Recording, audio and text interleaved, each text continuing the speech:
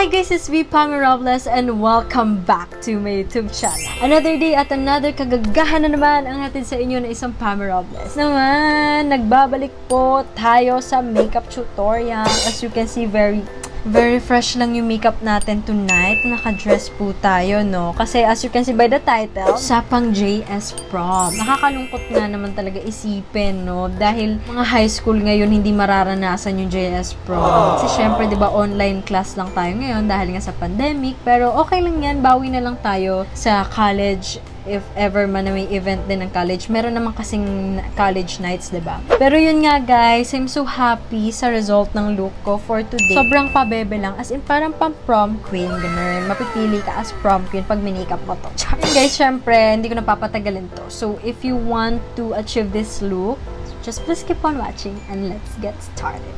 Okay guys, so syempre, uunahin natin is maglagay tayo ng contact lens, of course. Alam nyo ba yung last time na video ko or film ko na nawala ng sounds, makeup tutorial din yun guys. So yan guys, yung itsura ko kapag wala akong makeup. Tali ko na rin siguro muna yung hair natin. At dahil March ngayon, naisipan ko gumawa ng video about sa JS Prom, which is hindi na natin magagawa ngayon kasi pandemic nga, no? Sobrang lungkot nito para sa mga high school ngayon kasi nila mararanasan yung kung gaano kasaya yung JS Prom. Buti na lang ako, naranasan ko kahit paano magkaroon ng JS. Yan kasi yung isa sa mga pinaka-highlights kapag nag-high school ka. Ako, pinangarap ko rin yan before. Very challenging to para sa mga mag-JS yung paghahanap ng gown. Kami ng mama ko, medyo nahirapan din ako sa paghanap ng gown ko before. Nakakatawa, rent pa yung gown nun. Hindi ko lang alam ngayon kung may rent pa kasi 'di ba pandemic, 'di ba? Medyo kailangan din natin magdoble ingat. Sa mga nagtatanong kung masakit daw ba mag-contact lens, nung una nilagyan ako ni mama, hindi naman ako ganoon nasaktan. Si mama pa naglalagay ng contact lens ko dati, elementary ako, o 'di ba? Elementary pa lang ako, ma-jondi na. Una, ox lang naman. Siguro kasi malaki din yung eyes ko. So, hindi ko masyadong dinamdam yung paglagay ng contact lens.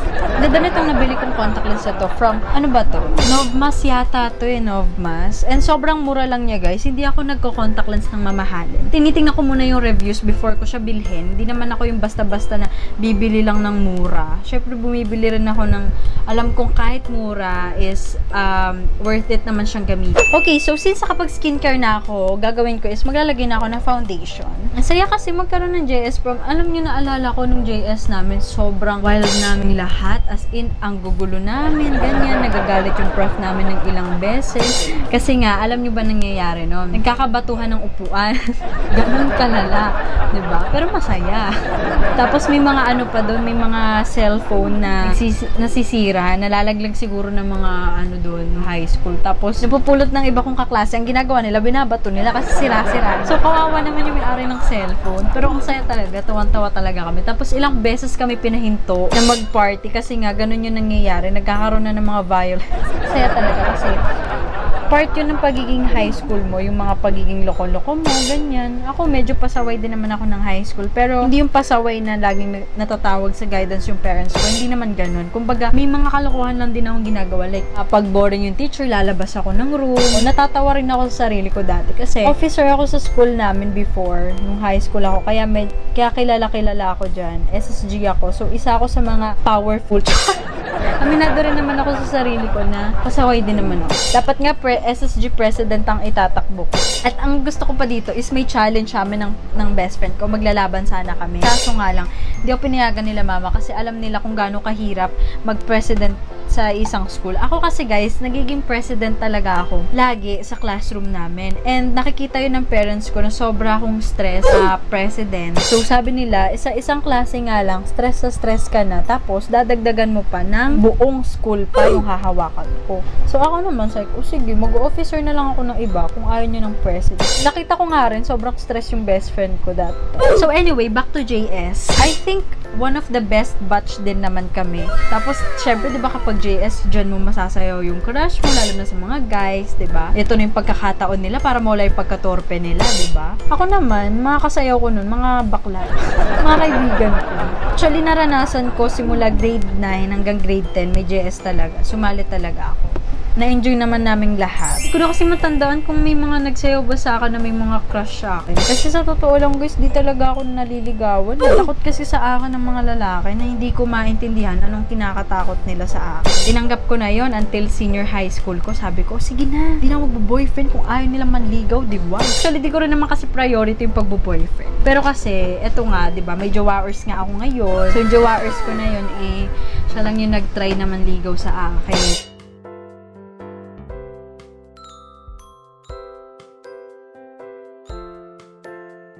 But anyway, let's do our kilay.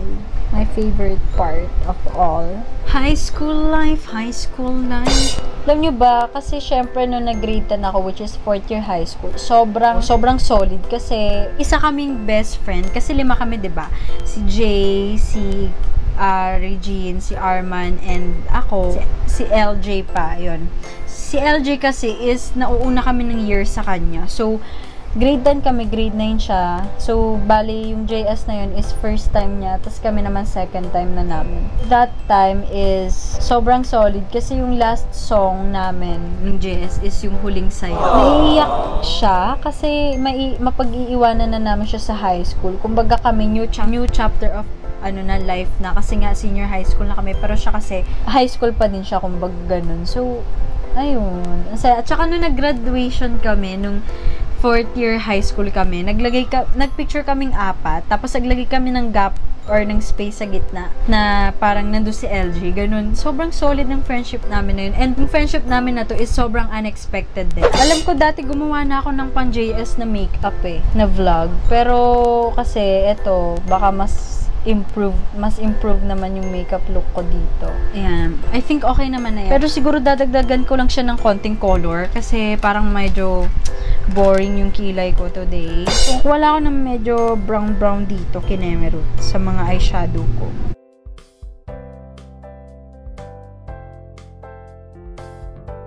So, syempre mag-eyeshadow na tayo, guys. Which is ang pinaka-exciting part at pinakamatagal gawin. Kuha muna ako ng brown. Warm lang muna natin yung crease area. Para i-contour mo, guys. I-contour nyo yung crease area ninyo.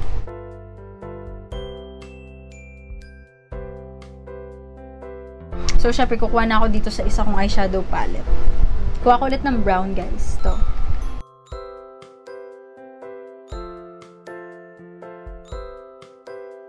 Okay. So, ano bang ina-next natin, mga design? Siguro yung pinaka-darkest brown to.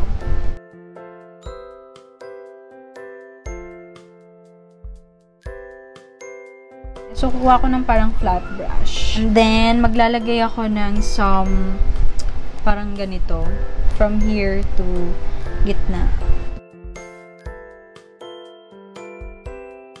Dati guys, ito ang racket ko. Racket ako ng makeup. Nakakatuwa kapag may nagtitiwala sa'yo na ikaw mag-makeup sa kanila. Like, i-message ka pa nila. Kaso kasi ngayon, di na ako nag-makeup sa iba. At ang nakakamiss din sa high school, yung mga pa-sweet moments ka, yung mga effort. Alam nyo ba one time? Kasi merong parang harutan sa court namin doon.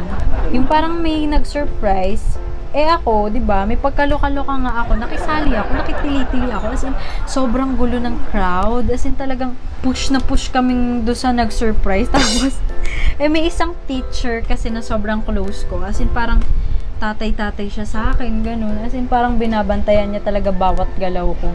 Tapos, ang nakakatawa, pagkapasok niya sa room namin, sabi talaga niya, sino yung isa sa mga barbaro dun sa bahay? AP teacher ko siya. Ang barbaro kasi, di ba? Yung mga barbarians, alam mo naman, magugulo sila. Pero syempre, umamin ako. Ayoko naman magmalinis, di ba? So, umamin ako. Tumayo ako. Tapos, pinagawa sa amin, pinataas lang yung kamay habang nagtuturo. So, naranasan ko rin yun, guys. Mukha lang hindi. Hindi lang talaga napapatawag yung parents ko. Pero, maano rin talaga ako. Makulit. So, by the way, guys, naglagay lang ako ng medyo glitter sa gitna. Maglalagay na ako ng wing eyeliner.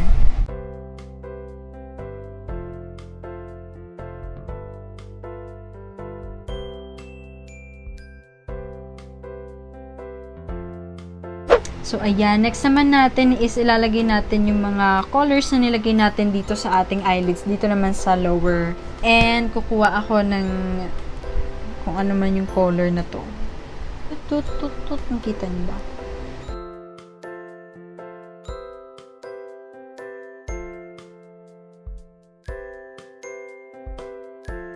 So, next ko, mag-ano na tayo?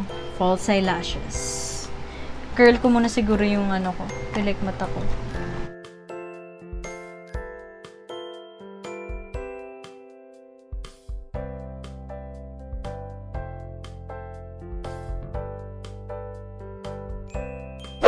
Ayan, ilagay ko na po ang ating false eyelashes. So, ngayon maglalagay na ako nung glitters dito sa ating tear ducts. So, next natin, of course, magko-contour na tayo, guys.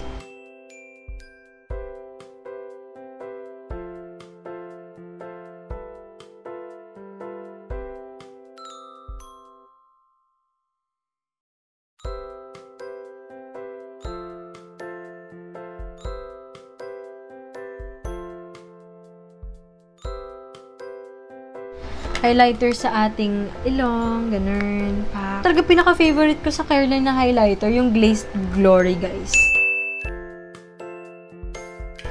Next naman natin is blush. So, gagamitin natin is from Max Factory. Bigay ito ng ninang ko. Thank you, Ninang Joanne.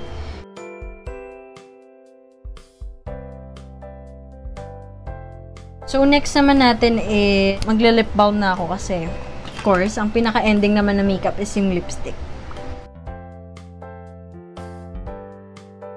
So, ang lipstick natin is medyo nude lang.